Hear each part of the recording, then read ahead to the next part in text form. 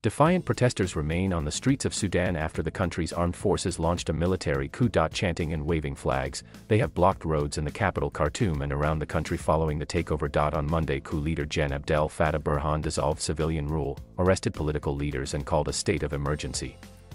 Soldiers opened fire on crowds and reportedly killed 10 people. Gen Burhan is expected to address the media on Tuesday afternoon.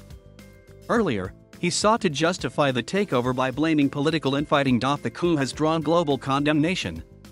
Diplomats told AFP news agency the UN Security Council is due to meet on Tuesday to discuss the crisis. Troops are reported to have been going house to house in Khartoum arresting local protest organizers. The city's airport is closed and international flights are suspended. The internet and most phone lines are also down. Central bank staff have reportedly gone on strike, and across the country doctors are said to be refusing to work in military-run hospitals except in emergencies. Civilian leaders and their military counterparts have been at odds since longtime ruler Omar al-Bashir was overthrown in 2019. U.S. Secretary of State Antony Blinken said the military's actions are a betrayal of Sudan's peaceful revolution.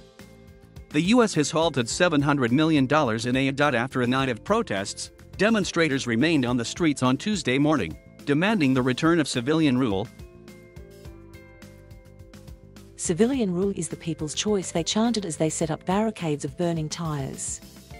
Many women are also taking part, shouting no to military rule. The protests continue despite troops opening fire on demonstrators on Monday. One wounded protester told reporters he was shot in the leg by the army outside the military headquarters, while another man described the military firing first stun grenades, then live ammunition. 2 people died. I saw them with my own eyes, said Al-Taib Mohammed Ahmed. Sudan's Doctors Union and the Information Ministry also wrote on Facebook that the fatal shootings had happened outside the military compound. Pictures from a hospital in the city showed people with blooded clothing and various injuries.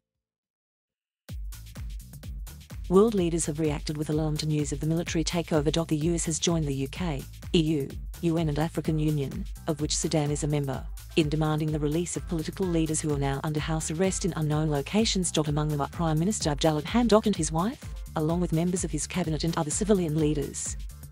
The agreement between civilian and military leaders signed in 2019 was designed to steer Sudan towards democracy but has proven fragile with a number of previous coup attempts, the last just over a month ago. Gen Burhan, who was head of the Power Sharing Council, said Sudan was still committed to the transition to civilian rule, with elections planned for July 2023.